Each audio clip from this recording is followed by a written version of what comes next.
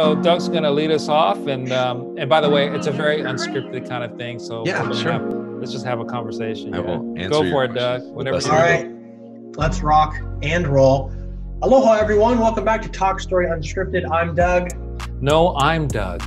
You didn't think I was going to? No. I'm Pete, everybody. And today we are very honored to have a very special guest, filmmaker John Erwin. John, thank you so much for joining us. Oh, happy to be here. Thanks for having me, for sure. Oh, absolutely. So John, you and your brother, you guys have had multiple very successful and very powerful films, including October Baby, Mom's Night Out, Woodlawn, I Can Only Imagine, and most recently, I Still Believe. What an incredible journey that you've been on for the past 10 years. And I'm curious, what has surprised you? What have been the surprises to you along this journey? That's a great question. It's a loaded question. I think thanks for the whole roster of movies. We've become the guys that did I Can Only Imagine and those other ones, you know. So to name them all. Certainly the biggest surprise at the box office was I Can Only Imagine. And we're so grateful for everyone's support of that film. It really did shock the industry. It was only supposed to open. I think all the trades sort of killed it before it opened. Like they tried to say it wasn't going to work, and it just didn't seem to. They didn't understand it, and it's only supposed to do about 4 million opening weekend, and it did 17. And wow, number 3 movie in America. It did end up doing 85 million in box office and becoming the #1 independent film of the year. And we're so very grateful for just that whole journey.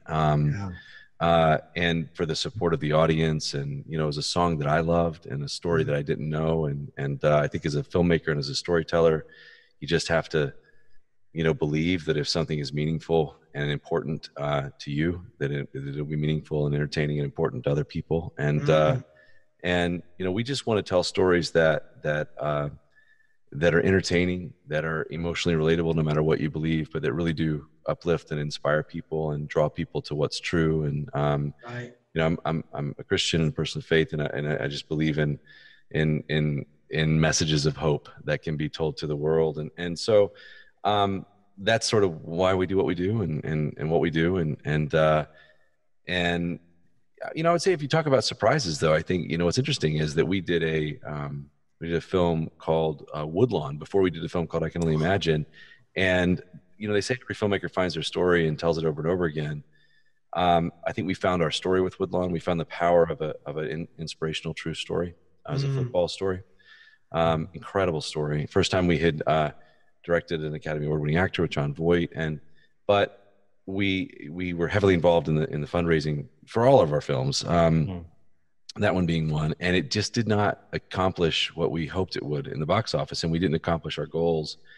And it was actually in a process of just embracing failure, really, and studying it. We spent about 5 months studying, like soliciting criticism, asking questions, and asking people, what they think we did wrong, and it ended up being a 170-page post-mortem sort of manifesto that was the playbook for the success of I Can Only Imagine. So the success of I Can Only Imagine was actually born in a thorough study of something that was disappointing, and something that I think we went right at it. And so I think sometimes failure can be your greatest teacher. And while I love the product we created, I think my leadership needed to change. A lot of our processes needed to change. We saw insights into the market. I did learn that, if something's wrong with your organization and you're the leader, then something's really wrong with you, and, go change yourself first, because it's rippling down into your organization. And I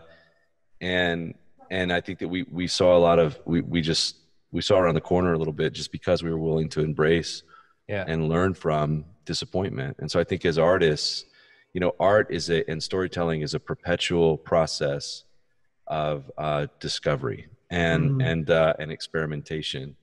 So you're going to lose, but actually failure is an essential part of the process if you know how to fail well. And sometimes something that's disappointing can actually be sort of like a key that unlocks an incredible success. And I think in retrospect, that was actually surprising, is that our biggest win was born out of one of our one of our more disappointing moments. I'm very proud of both of the films, Right. but so I would just say it's okay when you fail as long as you learn from it, and and sometimes the discoveries you make in that process are actually what will give you your success. Well, and it's so crazy because a lot of people are afraid to even start from fear of that failure. Mm-hmm. And you're saying, just go into it knowing you're going to fail and knowing that good things are birthed from that failure. Yeah, I would say that failure is essential, and you have to separate failure from the fear of failure. Mm. And then I think as an artist, you have to separate your identity from your work, so that you can see you can see the work objectively. And you have to have I think for a long time as an artist, I was trying to find an identity in my work and in my level of accomplishment. Well, when people start to criticize, and we work in an industry where there's an entire category of job called critics. I mean, that's literally the name of the job. And so people are going to criticize you if you make movies. And I remember Roger Ebert, before he died, reviewed our first film. And for whatever reason, I remember what he said. He said, Rachel Hendricks is surprising in her first lead role. Jasmine Guy sublime. And I'm sitting there reading a young filmmaker like, oh, Roger Ebert is like, he's going to like my movie. And then right after that line, he's like, I mean, unfortunately, the directing's terrible. The writing's terrible. And he just ripped it to shreds. Like, you ruined my dreams, Roger. But so you have to be able to sort of have an identity outside of the work, and not be sort of abusing your vocation for what it can do for you, which is to give you an identity. And I think to some extent we did that and learned. And I think it was through that study. I just think, it's like Thomas Edison said. He said, I didn't fail. I just learned 10,000 ways not to make the light bulb. You got to try a lot of stuff to find what works. Yeah. That's because I forget who said it, but a famous screenwriter said, if we knew how to make hit films, that's all we'd make. There's not a blueprint for this stuff. And so it's a process of discovering stuff through experimentation, which others would call failure. So you have to fail often and fail boldly. The biggest thing is you just can't fail the same way twice. You have to constantly learn from the mistakes that you make. But if you do that, you can win. Yeah, what you're saying about identity being connected to that film. I mean, let's face it. Being a creative and pouring your heart out into something, you are connected to it. That must be such a hard thing to be able to separate those two. Yeah, I mean, what's weird is you have to separate in some ways and not in others. Like I like what Christopher Nolan said. He said that the audience, which we sit in service to the audience. Like, I don't even like the word director's cut in my business. Whatever cut entertains and motivates the audience is what matters. It's not about us. It's about the people sitting in the seats and the experience they're having with the film. And Nolan would say that the audience is smart enough to know whether or not a filmmaker is taking an emotional journey for themselves, like really vesting into the work, or simply using some bag of tricks to make the audience feel something that they themselves don't feel. The audience knows that. They feel that sort of dishonesty. So you have to make a film for yourself. You have to make, it has to be intensely personal. Yeah. And so it has to be sort of for you, but there's this point in the process. For me, that point is the testing period where we begin to test the film with an audience and really begin to listen to an audience. But there has to be a point in the process where you sort of divorce yourself from the work and say, this is now, it's no longer mine. I'm now giving this, and it belongs to the audience. It doesn't belong to me anymore. It belongs to the audience. So what are they having trouble with? And like, when you think about the film, I Can Only Imagine, which was certainly our big success. I had written it in a nonlinear fashion. So you started the story sort of out on the road with the band, and you flash back, and then you flash forward and all this stuff. It absolutely worked on the page, and I love the first cut of the movie, but when we screened it, the audience just was not, it was obvious. The audience was not going with us on that journey. So instead of saying, well, this was my vision, this was my intent, I like it, what's wrong with you? We said, okay, that's cool. And we filmed like a days and a half worth of pickups, and we stitched the whole film together into one linear, it's just a simple, linear, powerful story. And it scored like 40 points above average as soon as we did that. And so, and became what it became. So I think that was a process of just listening to the audience. And I think you do have to divorce yourself from the work at some point, but you can't do it too early. Yeah, you can't do it too early, because if you do it too early, then it lacks in honesty. Yeah. But if you never do it, the thing never becomes, you become the barrier to what the work could become, if that makes sense. And because that it's goes all right about you. into, this next question I have for you. There's a statement that both you and Andrew had learned early on, and I think you guys use this as your motto, and that's earn the right to be heard. And I love that, you know. And how does that work for you in filmmaking? And I think you kind of answered that question, but well, you know, film is an interesting medium if you think about it. If you think about other forms of entertainment, music, sports, theme parks, there is a differentiation in price based off the cost of what it took to create the experience. You know, you're going to pay more to go to Disney World than you are to the county fair. You're gonna, it's going to cost, you know, $400 a ticket to go see U2 than it's going to cost to go see some independent rock band. Okay, in film, in the theatrical experience, it's the same price. It's the same price to go to Star Wars as it is to go see my movie. And at the end of the day, filmmaking, I love it. It's an escape. It's a chance to escape the stresses and pressures of your life and have an experience that you could not otherwise have. And it's like an oasis for people that are, you know, from our lives. And so, to me, no matter what message I want to get through to the audience, because we do things that uplift and inspire the audience, make them better. We want to share things that we believe are true. We really latched on to this. I remember talking to Bart Millard, who wrote I Can Only Imagine, and say, what is the emotional experience of this song? I'm trying to understand it. I mean, I know what it is for me. And he said it's a rush of hope, you know, and we really do want to bring that to audiences through the films that we make. But we say we must first entertain. The business is entertainment, right? The business is not ideology. And people are trusting us with their time and with their money. The same amount of money that it would take to go see Jurassic World or Star Wars, same amount of time. The popcorn's the same price. And so I want to entertain them first and foremost. And I want to give them what I want out of movies, which is a powerful emotional experience. That's why I go to the movies.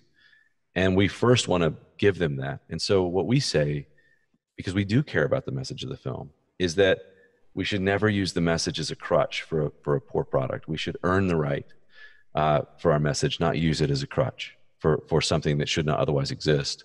So we want to win. We want to win in our genre. If we're doing a movie like I Still Believe, that's a sort of a romance, we want the audience to feel all those things. If we're doing a film like I Can Only Imagine, you know, we want the audience to feel this uplifting rush of hope, you know, and so we really try to what we call it the relentless pursuit of perfection. Like, knowing we'll never get there. I know I can't watch my films after I can't change them. The moment I can no longer change the film, I can no longer watch it for years. And I remember my daughter is 11 now, but I remember when she was like probably 5 or 6, probably 5. The first thing I had ever directed that was long form was a documentary called The Cross and the Towers, which was about the people that worked Ground Zero and their stories and the cross that they found buried in the rubble. Wow. And how that became a symbol of hope and was actually the only monument at Ground Zero for 5 years.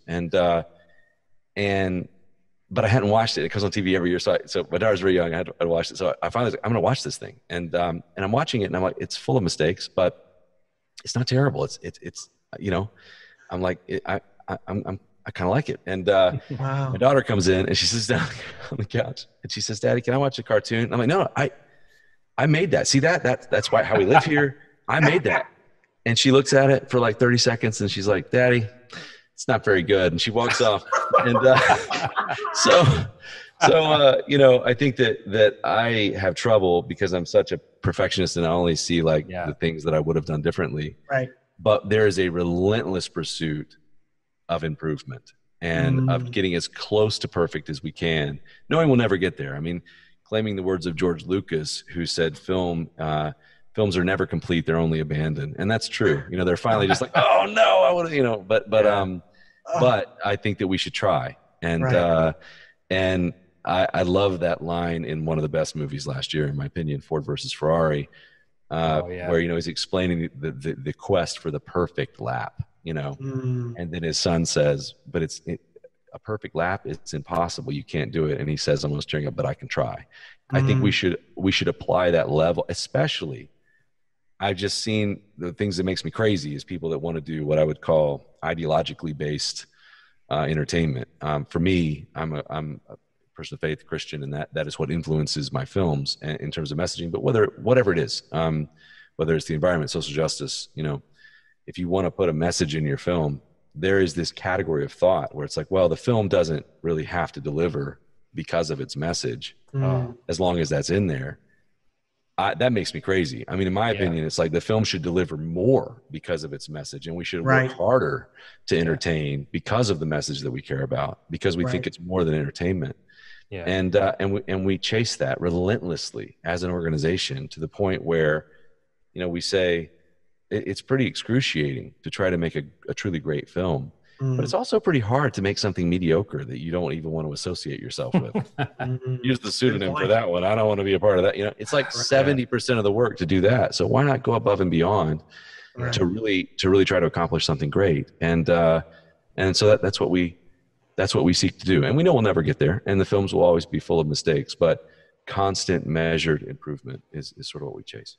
That's so good. And it's so cool to see where you are at now, you and your brother, after all of those years of chasing perfection and failures and learning from those failures. But I got to tell you, John, I was so inspired when I heard how things kind of set off for you. You working on the set of Courageous before you were making your own films, and Alex Kendrick, who I respect very much, telling you that it was time for you to get off the sidelines and start telling your own stories. Yeah. What was it like to have Alex Kendrick basically commission you into filmmaking? Yeah, sometimes questions can be the most powerful thing, and Alex is sort of a guy that right after he meets you, he gets up all in your face and asks you really powerful questions. And at the time, I was a music video and commercial director.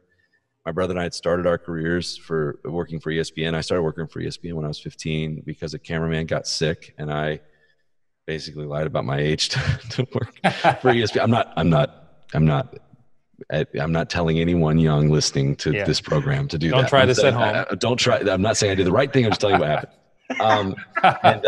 And my dad helped us get a loan for $10,000 the next year to get some gear. I was 16. Wow. Also not telling people to don't go, get a loan for $10,000 when you're 16 years old. Nope. And we started making stuff and working for ESPN and making stuff during the week, and just what Malcolm Gladwell would call that 10,000 hour rule in a book called Outliers, that you just have to put in the time refining your craft for a long period of time, and a lot of people don't respect that part of the process.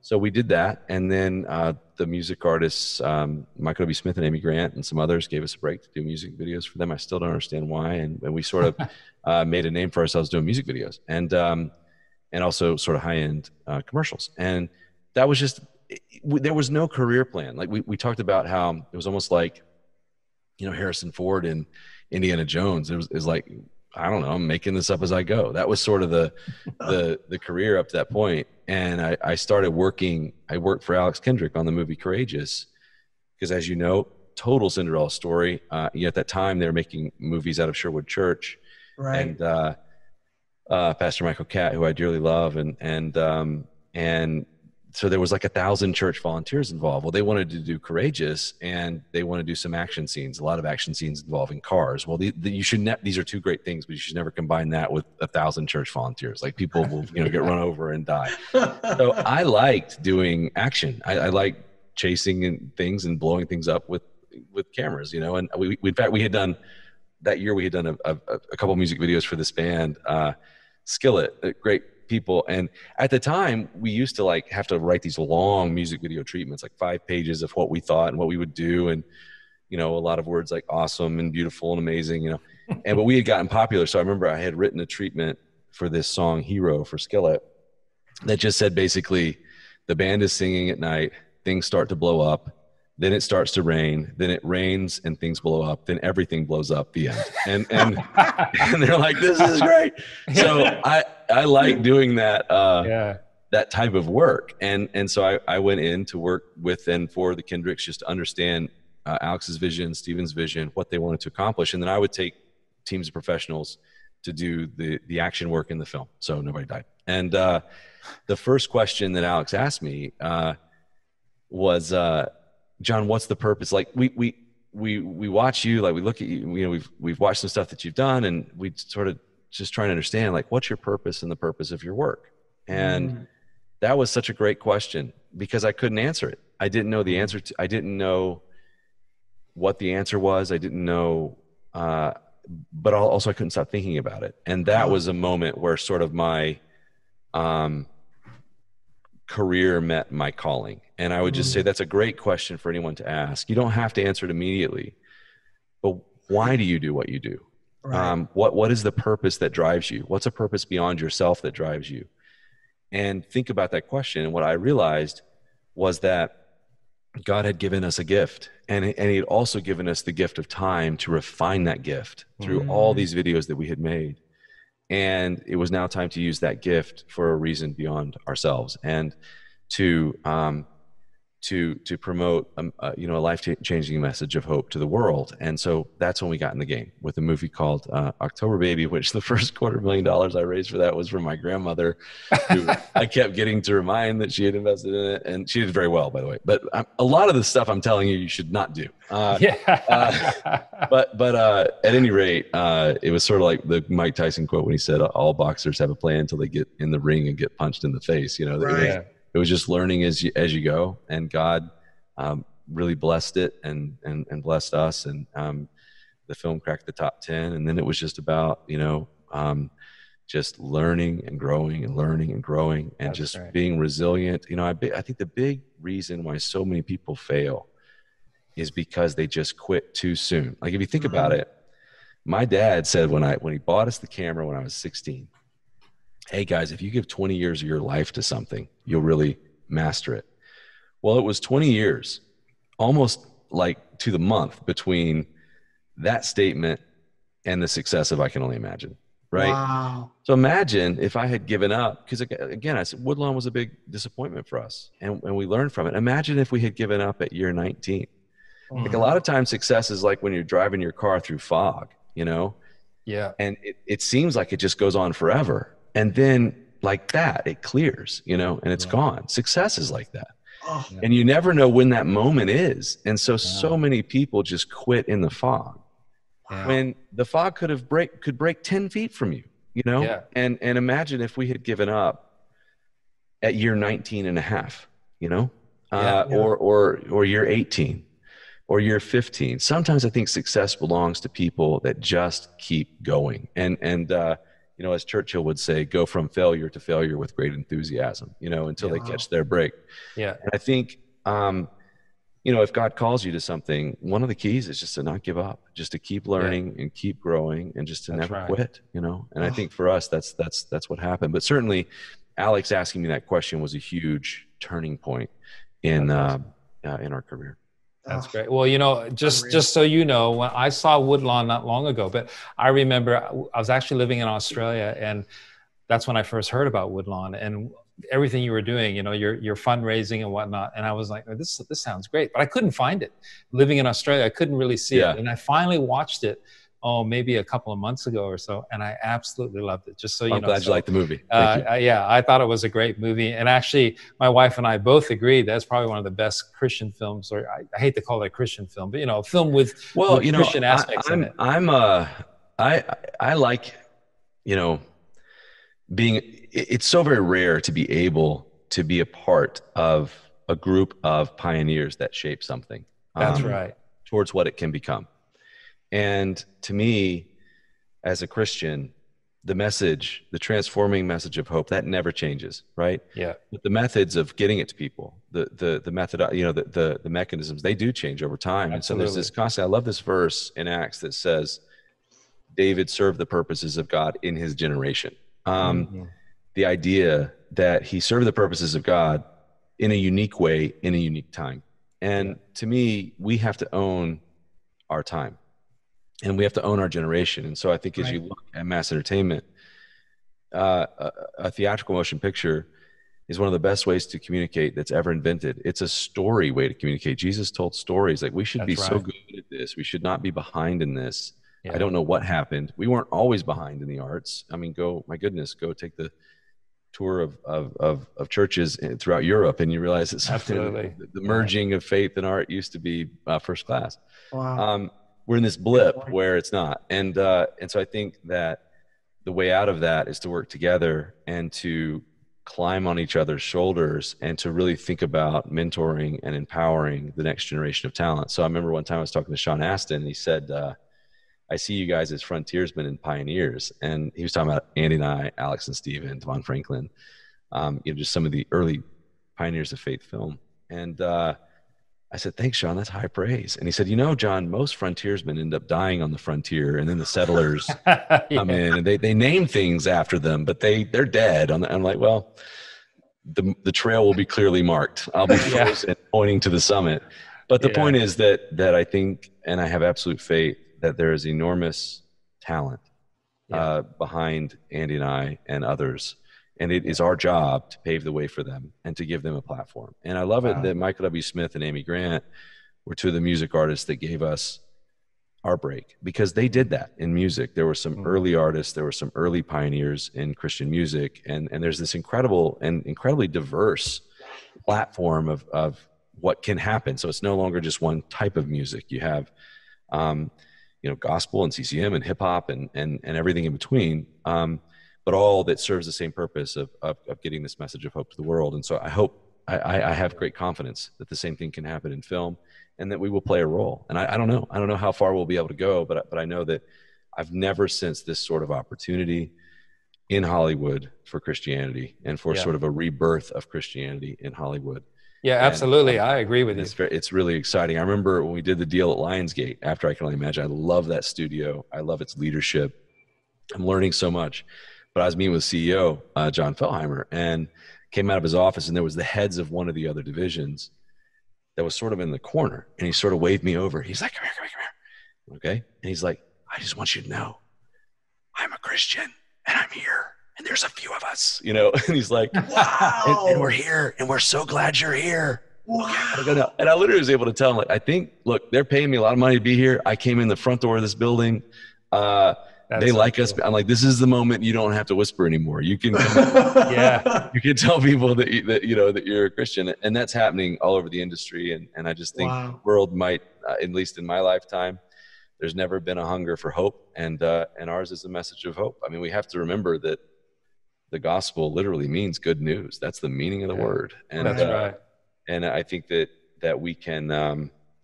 I think it just takes a relentless drive and a relentless spirit. It does come at a cost, but sort of like Caleb in the Bible, who said to Joshua, "Give me this mountain," Yeah. And we have to apply that line of thought to the hill with the Hollywood sign on it. Like, let's take it, and then see if God's in it, it'll win. Yeah, that's excellent. That's excellent. God is doing so much work in the entertainment industry, and I think we're only at the beginning of what all of this can become. Wow. That's so exciting. Hey, well, we're running out of time already. I can't believe this, but we'll keep going as long as we can. But I have to get personal with you, John. Sure. It's a really interesting story here. I Still Believe, the story with Jeremy Camp. Mm-hmm. And in the movie, you feature a band called The Cry. And believe it or not, I actually managed The Cry for a period. Are you serious? I'm serious. And I was John Luke's, we were roommates. That's so incredible. Really, yeah, it was so fun to watch the movie, and weird, like, oh my gosh, I don't know if I could watch this. And John, he doesn't look like Jean-Luc, of course I was getting critical, but, and I knew, of course, you couldn't have the same looking guy in there. But sure. What was really fun is there is a scene, it's a pivotal scene in the movie where Jean-Luc and Jeremy are having a conversation in a car. And Jean-Luc says this, he says, it's not who you can live with, it's who you can't live without. Yeah. And what was so funny is that's the scene that I had with Jean-Luc, as I had to tell them I was no longer managing them. I was moving to Australia. How about that? And he says, why are you leaving? I go, you know what? I can't live without this girl. And she was Australian, so I moved back. How about that? And it's just so weird. So I got to ask you, how did that scene come about?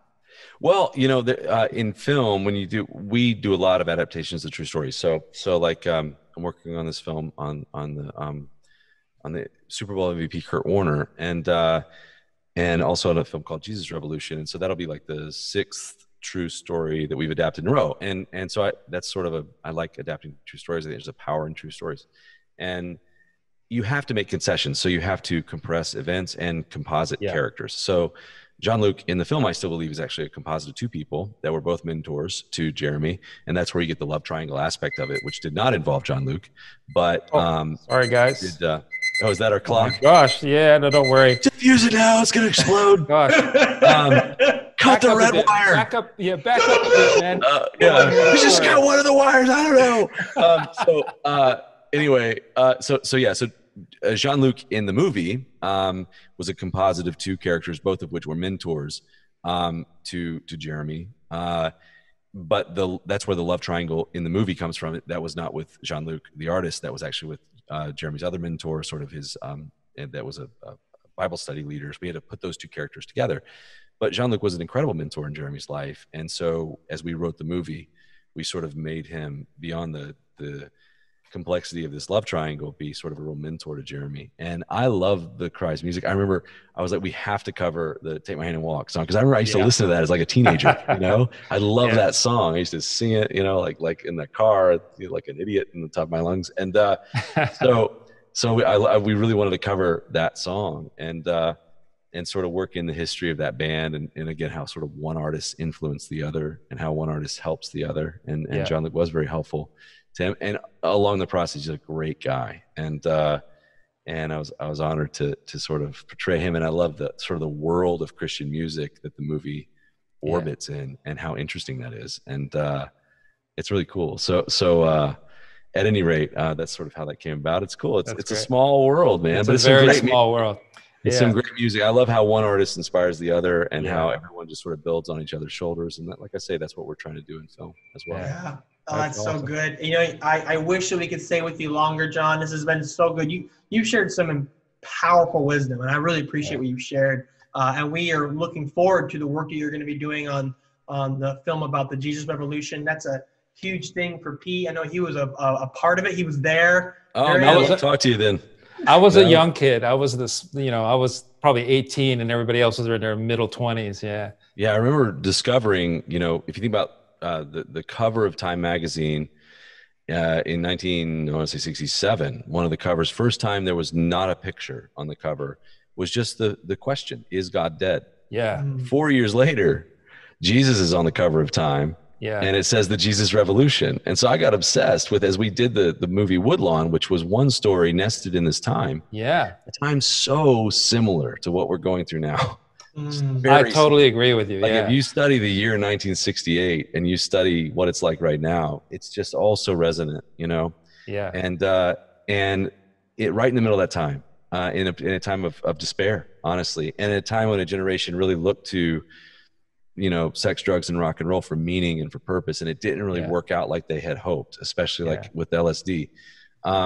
They turned to God, and out of that came this incredible, what I would call the greatest revival in the last 50 years. Yeah. We've had several of them all the way back to the beginning of our country. And so it's a fun story. It's a hysterical story. It's incredible. It's the story of sort of the origins of that movement. In Southern California. It's meaningful. You'll laugh, you'll cry. It's a great story. John Gunn's directing it, who directed Case for Christ, and also like Dandelion Dust. And I've been producing and co-writing it. And it's been a passion of mine for 5 years. And I can't wait for people to see it. We were actually 6 weeks away from starting to shoot it when COVID shut down the world. So we're waiting to get back up and running. But it's incredible that a movie like that can be made by a major studio. Absolutely. Back in the title is incredible. Yeah. And I just believe that there can be another Jesus Revolution in our time and in this generation. And I think it is time. And so, the best thing that we can do as storytellers is tell you the story of the last one. Right. And I'm very excited about that and the films that we can make. And before we let you go, John, are you planning on making any movies in Hawaii? I was about to say, why is this not an in-person interview? Like, I'm not good with this at all. I mean, this needs, the highest level of quality we can achieve is if we were in person. I just think that's right. Next time. And I think it would take several days. I think we need to do an interview that would last On least the 10 beach, days on the beach, right? On the On the beach. beach, yeah. that I could Well, write off. And, here's something, John. as it's work, John, you we've know, got so- a proposal for you. You know, first of all, we want to do a film festival here. So we'd love for you to come, talk a bit about film. Hey, let's do this, right? We've got a beautiful location. It's on the screen right now. And that's one. Number two, we already talked Alex into coming here and making a film. So we need an action guy. We need a second AD, right? We need a Done. second director. I'll We do need his a- action sequences. you know, I'll do those foot yeah. chases on the beach that go real That's slow. right. Yeah. I think Baywatch, right? I mean, think I think one of those things. I remember directing the second movie I did, Mom's Night Out. We did for Sony, and Fun movie, by the way. I made it for my wife, and just as sort of a love letter, and it was so much fun to make, and comedy is so difficult. By the way, it's by far the most difficult genre, but it's called Mom's Night Out. So the idea is it's a night of chaos that ensues with this one group of moms over the course of one night. So as a filmmaker, we're filming overnight, every night for 4 weeks, which means you start working at 7 p.m. And it was in Alabama and it was hot. And I literally had this thought of like, why did I not name this movie Mom's Day in Hawaii? What are we doing? Why are we out here? It's hot. It's at I love night. it. We're all bleary-eyed because we've been doing overnights for 3.5 weeks. And so, you know, maybe I'll fix that mistake eventually. Deal. That's right. That's you know, right. just, you Yeah, know, I think you know, I'm excited that we've had John here. I think he's the Michael Bay of Christian movies, right? Sure. Why not? Please come up with a better story, though. Anyway, Yeah. That's And, an example of that. You got to believe in your work. When you don't believe in your work, the audience knows. When you watch some of, I won't get. Yeah. No, it's true. Like, oh, let's go see a Michael Bay movie. There won't really be a story, but we'll see things blown up. I love it. It'll be fun to see things. Yeah. I did finally watch Transformers, the last one, whatever that was, whatever number that. And I was just like, wow, I can't even follow this. Like, Oh yeah, no. and then like Six Underground, I think was that his? Was that the on one, the Netflix one? I was Yeah. just like, did they just say we don't need a story? No, they just went for Why it. do we need that? Nobody watches the whole thing on Netflix anyway. Yeah. They just watch the action scenes. Let's just put those It's together. so bad. Yeah, Oh my god. Yeah, it was crazy. Can we get a car flying out of a 20? Yeah, that's 20 all people care about anyway. Very Storytelling. true. Very This true. is the point of that. ridiculous. Hey, you guys, All right. John, this has been such an honor to have you on the show. Thank you Yeah, so man. much for your time and for your wisdom you've shared. And for those of you who want to learn more about John Erwin and the films that he's a part of, the link is on the screen. Make sure you check it out. Some amazing films they've been a part of. Yeah. God bless you, John, everything that you're doing. Oh, thanks for having me. And look, the most important thing is if God's calling you to something, keep dreaming, keep believing, and just never give up. No matter how hard it gets, eventually the fog will clear if you just keep going. God bless you guys. Thanks for having me God on. bless you too. We'll see you next Thank time you on so Talk much, Story yeah. Unscripted. Okay. Take care. Yeah. God bless.